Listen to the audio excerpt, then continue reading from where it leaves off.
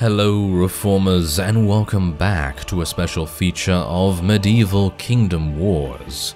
Now, this video is kindly sponsored by the developers of Medieval Kingdom Wars, and so, last time we checked out the skirmish mode, which is actually well fleshed out for an early access pre-alpha title, and if you would like to check this game out, then the link is in the description. Anyway, for this particular video, we're going to be focusing on the campaign. As you can see here, lead your nation to victory in the 100 years. Oh yes, So let's go and start a new game. As you can see, I've already got a bit of a save there. I've been playing around a little bit with it. And we're going to be playing as the Kingdom of England because, well, that, you know, I'm English, so obviously that makes sense, right? Well, there are a number of other choices that you can make here. All of these start in different places on the map. So if we just take a quick look around, you can play as the Holy Roman Empire, you can play as Austria, you can play as Grenada and Portugal, and even you can even play as the papacy if you want to have the Pope and, you know, all that sort of thing. So that's pretty cool, in my opinion. Now, you have three different difficulties here. Yeah, easy, medium, and hard. We're just going to play on medium. We're just going to keep it simple. And we are starting with the city of Dover. Now, there are different kinds of, shall we say, classification of town and city and all that sort of thing, but in this they're called towns as far as, wait, is it cities? Yeah, I think it might just be cities and hamlets. Now hamlets are things that are quite easy to take, but you'll see. Setbacks between 1200 and 1260, as one weak king after another surrendered their provinces on the continent to France. But in 1330, the resourceful young Edward III came to power. And now, in 1336, England is plotting the reconquest of her ancestral French provinces, even while dealing with an invasion from Scotland and working to forge alliances with the other great states of Europe. As a minor noble in service to your king, your first assignment is to rise through the ranks of the kingdom. Assemble your team of advisors and improve your hamlets. Be prepared to defend your holdings against raids by foreign lords. Soon, you can start to cautiously expand your holdings by assaulting neighboring hamlets and towns. There we go. So yeah, I do apologize about that. It seems like the music level is a little bit too high in that introduction there, but I just, just lowered it a little bit. So anyway, as you can see, here, my lord, it is 1336, and your affairs are in a terrible mess. Early access hath been proclaimed, and all our plans for commercial and diplomatic glory will have to wait a few weeks. Our hands are tied, and really the only course of action is war. So let's get started, shall we? Yeah, so this is basically saying, hey, we don't have trading in just yet, yes. Curse this early access. I'm a trader, not a warrior. We shall make the best of it, my lord. Select your army and travel to nearby hamlets and towns. Use the attack button, and so on and so forth. So, a little bit of a mini tutorial there. Allow me to wish thee the best of luck, my lord. Myself and my fellow advisors will join your campaign over the next few weeks, bringing you options for trade, town management, economy, and so much more. Yeah, now there is a full research tree that we're going to be taking a look at a little bit later on. Now, we're currently in a real-time simulation here, so if I could actually see anyone, you would see that the other lords are actually moving around. Obviously, I'm not moving around right now because I'm a bit lazy. Nah. But anyway, what we're going to do first is we are going to make sure that we have the right units where we want them. So basically, I've come up with a bit of a strategy kind of thing, and we're going to try and, you know, get that going here. So we're just going to raise our tax rate up to 100%. Now, I don't know whether you know. Maybe you do, maybe you don't, maybe you know about this game, maybe you don't. There is a silver drain system in place. So when you are inside your city, you cannot be attacked, obviously. So I'm actually just going to pause the game here for a second because I don't really want to be attacked just yet. But when you're inside your city in the city view, when you go into the city, nothing happens. You can't be attacked or anything like that. So the developers were just like, okay, so how can we solve this? Because players are just spending way too much time lazing around in their cities, drinking all the wine. But no. Anyway, seriously, they added a silver drain system. So you have this currency up in the top left here. I currently have 1,750 of it.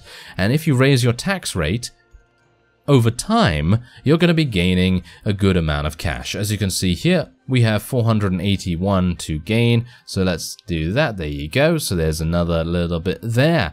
And now we have 2,231. Now you lose about 1 silver every, is it every 10 seconds? I'm not entirely sure about that, but we're going to see how that goes. So first off, what we're going to do is I'm going to transfer some of these siege engines and things, and I'm also going to be transferring the pigs into the garrison, because we need food, right? So this is how you transfer units back and forth from your army into your town. This interface could be a little bit easier to use if I had the shift key to select multiple units at once, but obviously we don't have that many to deal with anyway, so it's not really a big deal for us to just do this manually. So anyway, I'm gonna be, yeah, here's the thing. I kind of want to get rid of most of the militia, and the hunters are not particularly good as it is, but let's just leave it how it is right now, because you'll see the kind of thing that I'm gonna be going for. So let's enter our city right now. Managing your town costs silver, which will drain over time. Proceed? Yes. Yes, let's go inside. Right. So the first thing we want to do is improve our army strength. And to do that, what do we need to do? Well, we need to build a barracks. We need to build a number of, different troops. And as you can see here, welcome to city view mode. It allows you to build up your city before it is attacked. Currently only constructed buildings, constructed walls, trained units, and gathered resources are saved. Wall-mounted siege saving is not currently implemented, but will be added at a later date. Alright, so there you go, I just lost 2 silver. I think I'm going to be losing 2 silver because we're over a certain threshold. We just have too much silver. We're losing about 2 silver every 5 seconds, I think. So, yeah, that's fine. It's absolutely fine. So let's send our serfs to go and get some wood and to go and kill some pigs. So for the most part, what I'm going to be doing is just putting all of them, with the exception of one group, on the wood, because wood is very, very important early on. So we're going to try and do that. Now, this is a resource drop-off point, this horse cart over here. So hopefully what I can do, yes, we can move it over here, because these guys, they're going to be just going to our manor, but these guys over here, they're going to have a huge travel time coming back and forth from these places. So I'm going to place this horse in the middle between these two and, just give them a little bit of an extra point to use. Alright, so apart from that, what we're also going to be doing is we're going to be building some stone camps and iron camps, because as you can see, I only have 650 iron, and we are going to need much more of that. So did I just build a stone one or an iron one? I just built a stone. Okay, so there you go. So let's build an iron one now.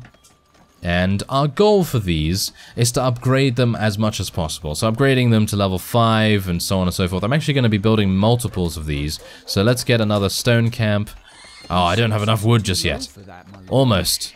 Almost. Give me more wood. There we are. Yes. Alright, so there's another stone camp going on there as well. And we also want another iron if we can get the wood required. So we just need to wait a little bit for that. But basically, this is all to prepare us for potential attacks. So, in other words, you need iron and you need stone to upgrade your walls.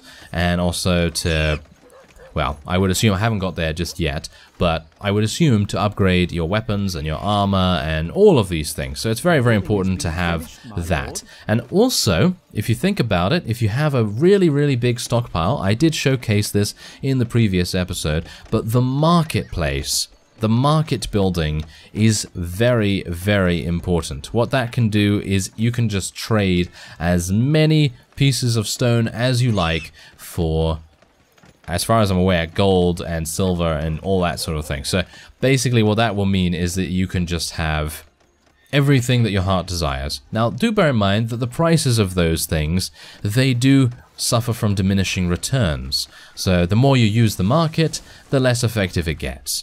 So I'd recommend just going and fighting a little bit to have that reduce over time. Or you could just wait, I suppose, if you wanted to.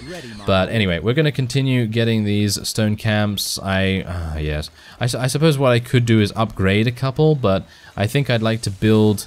Wait a minute, do I have 2 stone already? Yes, I have 2 stone, so I only need irons now, really, because iron is very kind of difficult to get, whereas stone is much easier. So, yeah, I'm going to just be going for another iron here.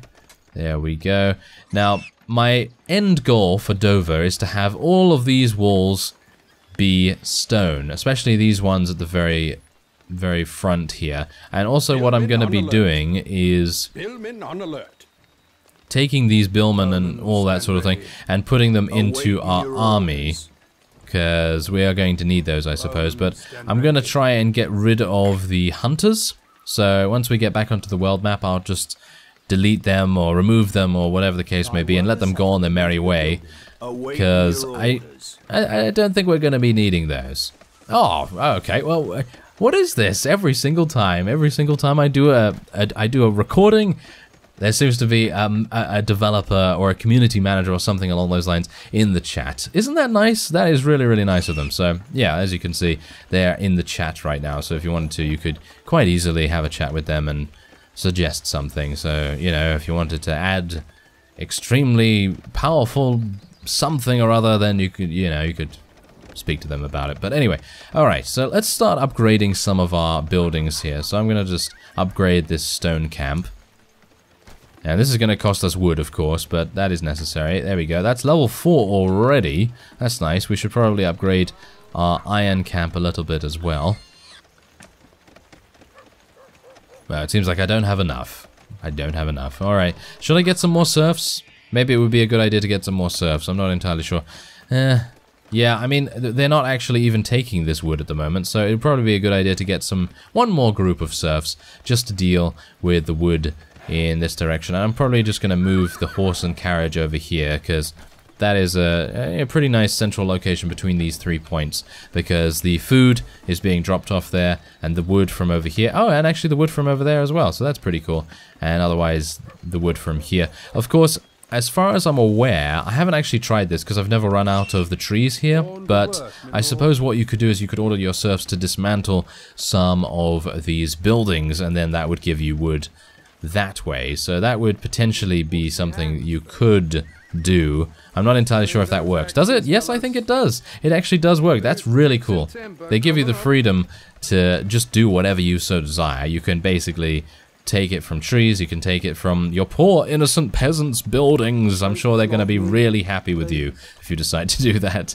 Anyway, alright. So, yeah, as you can probably tell, I don't have access to the variety of buildings. I don't know whether you saw the build menu before when I was selecting the iron camp and the stone camps and so on and so forth, but I'm going to just show you the build menu in a second, because you're going to notice something. If you've seen the previous episode, then you'll notice that we do not have every single building unlocked, and that's where the research tree comes into it. Now, the research tree is quite unique in the way that it doesn't just need turns or time or anything like that. It actually needs special resources that you can gain from capturing hamlets and towns, and you can even trade for it if you so desire. So there's obviously that to consider as well. So that's why I currently don't have the market building available, which is kind of sad, but, well, you can't really do much about it at the moment. Alright, so I think it's probably about time that we get our barracks up and running. Almost. Our barracks is almost ready. Alright, so we have 3 iron buildings as far as I'm aware. Do we? Let's go back over here and make sure that we have 4 of them. Okay, so we have a level 4 over there. We have a level 1. Okay, yes, I'm going to need to upgrade that a little bit. As you can see, there's also a night and day cycle. So, you know, if you exit and go onto the world map now, it will be nighttime. And oh yeah, did I mention that there's also a season system? So when you're playing on the world map, the seasons can actually change. So there's also, you know, chilling frostbite to worry about in winter and sweltering heat in the summer. Well, probably not in England, but, well, you know what I mean. Anyway, we're doing pretty fine so far. I need to upgrade this stone camp. Why did I not upgrade that? That is pretty awful of me. But yes, anyway, as you can see, for every single upgrade, I need wood and I need iron. So getting iron is very important to upgrade your buildings. And that's also a reason why in the previous episode, I did not have higher leveled units, because you can actually upgrade your buildings, you know, for example, your barracks and your archery range, and you'd think that it would actually affect your siege engines, but it doesn't. The leveling system does not affect them, because they technically can't gain experience, if you know what I mean. But anyway, let's start building our barracks, and the higher level your barracks and your archery range are, the higher level your units that you produce can be. So, in other words, if you have a level 5 barracks and you get some billmen to come out of there, then they'll be level 5 billmen. Very, very powerful units. So, what I'm going to try and do is, once I have built this, I'm probably going to exit from here and allow the trees to sort of refresh themselves, because at the moment that's the system they have going on here, where you exit a town and then you come back in after a while and the trees and the resources will be back, with the exception of the pigs. You're going to need to get a barn for some pigs, and there's the barn, 550 wood it will cost. Maybe we should do something about that? Maybe we should get a barn? I mean, I don't have too many pigs remaining. Do I have too many pigs remaining? It doesn't look like it, actually. I have, I think, maybe 2 groups remaining, but I think I have enough food as it is. Do I? I think I might have enough. So, it might not even be necessary, but anyway, let's just continue upgrading this. That's to level 5. That is to level 5. There we go. And that is to level 5 as well. Alright, so now what we're going to be doing is going over to our barracks.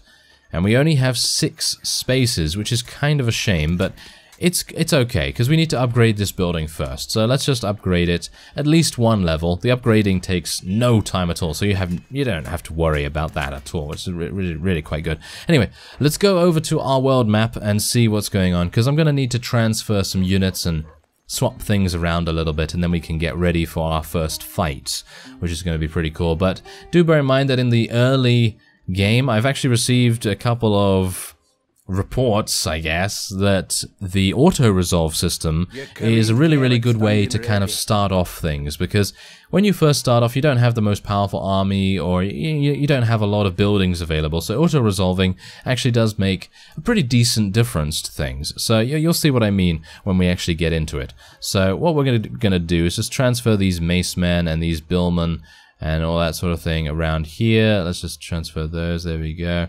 And yeah, these serfs can stay in here, that's absolutely fine. We have 6 serfs, that's great. We have 4, oh, we actually have 4 pig groups, that's actually pretty good. And what I'm going to be doing is I'm going to be getting rid of the hunters and all these guys as well. So I'm just going to be putting these in here, and I'm going to be deleting them basically, because I don't really see a necessity for them. You'll see why when we get into it, but yes, it's not really necessary right now for us to have them coming along with us. So I'm going to take these ladders as well, and these militia can go there. There we are. Alright, so that's nice. Okay, so if you can see here, Dover has currently an attack value of 54, or a combat value, should I say. And our army has 34, which is not very good. Not very good. You'll see that that will be increased very nicely. So before we go back in, let's collect our taxes. There we go. We gained another 400. That's pretty nice. And we can now go inside. Alright, so we're back inside here, and as you can see, the serfs are already attacking the trees, but I'm gonna micromanage them a little bit because I don't want them all focusing on one area. I feel like that is just that's not very efficient, is it? No, not very efficient at all. So we're just gonna separate them a little bit. Alright, so now that we're inside here, it's probably a good idea that we just kill off a couple of these guys And I know what you're thinking. Why are you killing off all your units? Well, that's the thing. I have a much better way of getting really, really good combat ratings. And, well, as I say, you'll probably find out very, very soon. There's a huge amount of blood everywhere. Yes, just ignore that, everyone. Yes. That's hilarious. Okay, so, yeah, let's just upgrade these because we are gaining some more wood. There we are. Upgrade that as well. There we are. Okay, so we have some pretty nice levels for our iron camps and our stone camps. We have 3 iron camps and 2 stone camps at level 5. That's really, really nice. And what I'm also going to be doing is just taking out all of these guys here. So I'm just going to select all of them, and I'm just going to kill them all. There we go. We're a mass murderer now, unfortunately. Oh, yes. So these bowmen, they're absolutely fine. You know, I'm not saying anything against these bowmen, but personally, I would much prefer to use units that are higher level. So, for example, level 5. You know, if we had level 5 bowmen in the garrison here, let's just say that the combat rating would go way, way higher.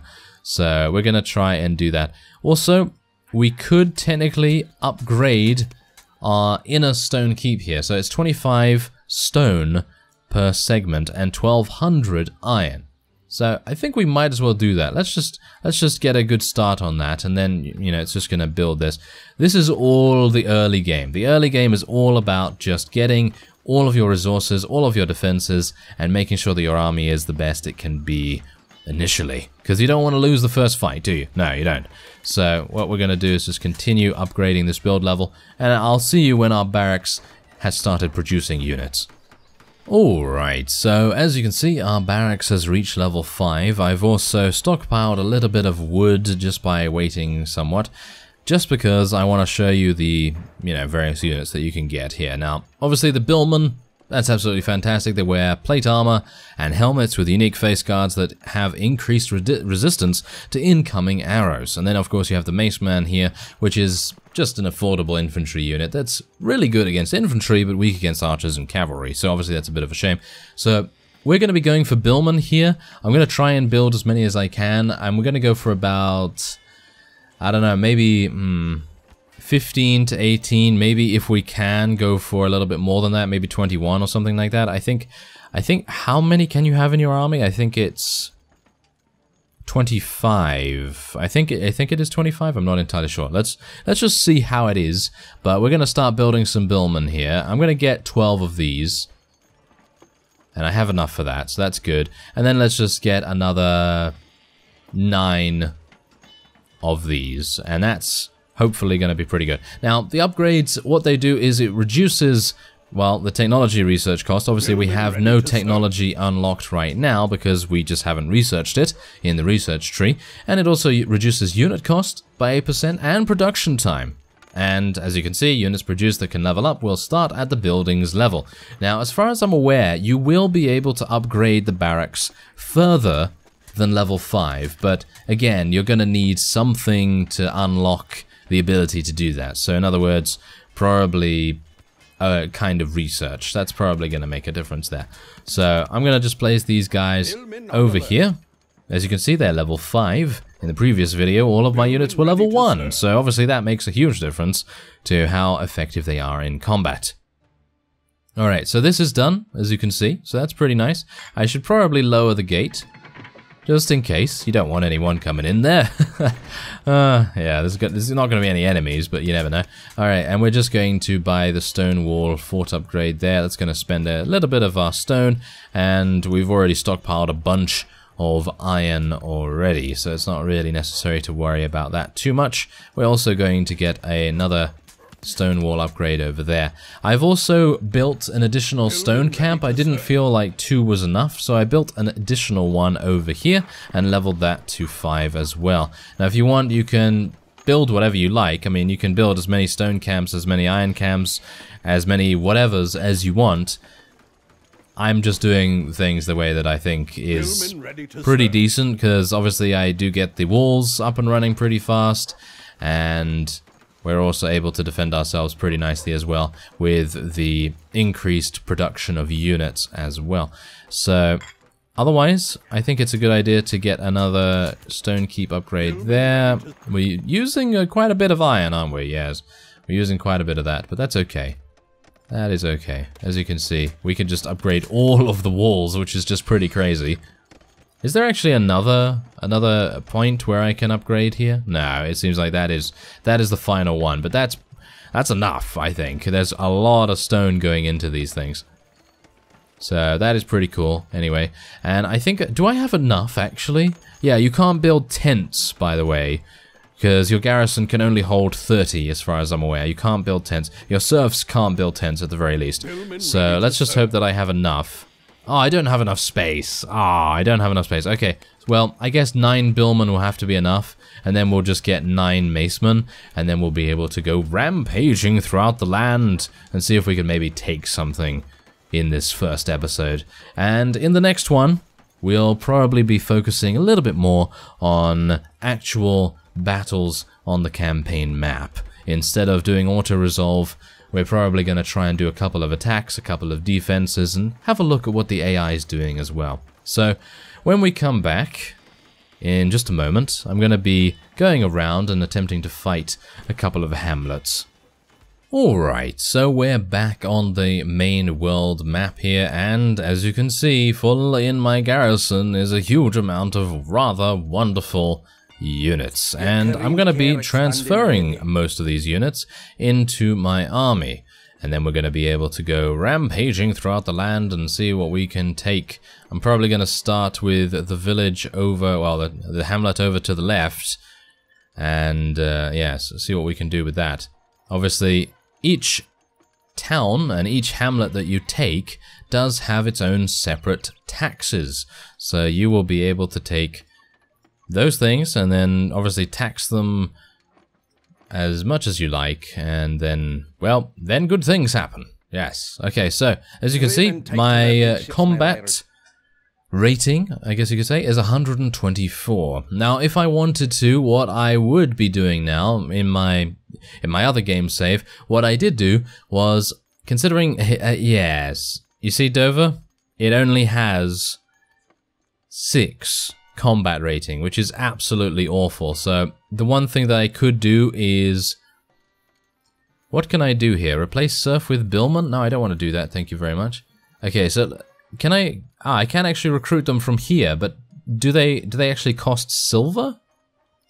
They do. Oh, okay, yeah, that's something that I did not do. I actually went into the city view screen. Anyway, point is, I'd recommend, if you're going to do the same thing that I did, I'd recommend going into the city and making sure that you have a good enough defense so that you don't get absolutely murdered by the first thing that turns up. Because one of the lords from Calais over here decided that it would be a good idea to try and take Dover from me, and, well, suffice it to say, they didn't really do a good job because they only had 26 combat rating, and Dover, my Dover at that point, had about 120, so it was pretty, yeah, pretty easy fight. But anyway, we're gonna tell these guys to go over here and see if we can take the first hamlet. This should be pretty simple. Should be pretty simple. So let's see if that's actually gonna be the case. If you so desire it.